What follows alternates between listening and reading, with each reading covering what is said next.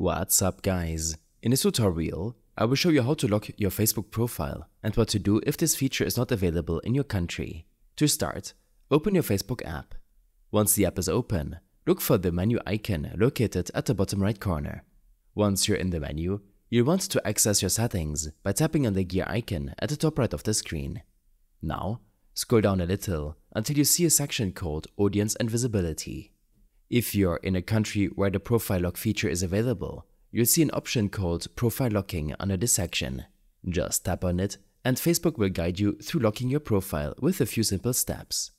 Profile locking essentially limits your photos, posts and personal details to people to whom you're not friends on Facebook. However, if you're in the United States or another country where this feature isn't available, you won't see the profile locking option. Don't worry, there's a workaround for this. While on the same settings page, find and tap on the Language and Region option. The trick here is to change your language settings to mimic a region where the profile locking feature is available.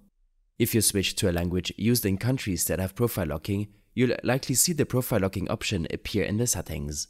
After you've locked your profile, you can always switch back to your original language and the lock will remain in place.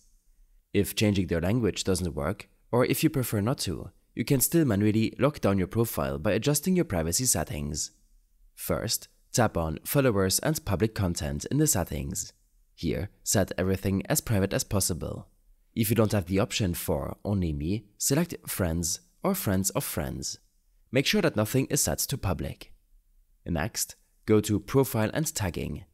This section allows you to control who can post on your timeline, who can see posts you're tagged in, and whether you want to review tags before they appear on your profile. To stay private, set everything here to Friends or Only Me, depending on your preference. This way, you have more control over what shows up on your profile. A particularly useful option is in the Posts section.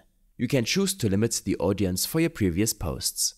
If you've shared posts publicly in the past, this setting allows you to change them all to Friends with just one click, preventing anyone who isn't your friend from seeing them. It's a great way to retroactively secure your profile if you haven't always been careful with your privacy. By making these adjustments, you're essentially mimicking the profile lock feature manually. While it might not be as simple as hitting one button, it ensures that your profile is locked down and only visible to those you choose.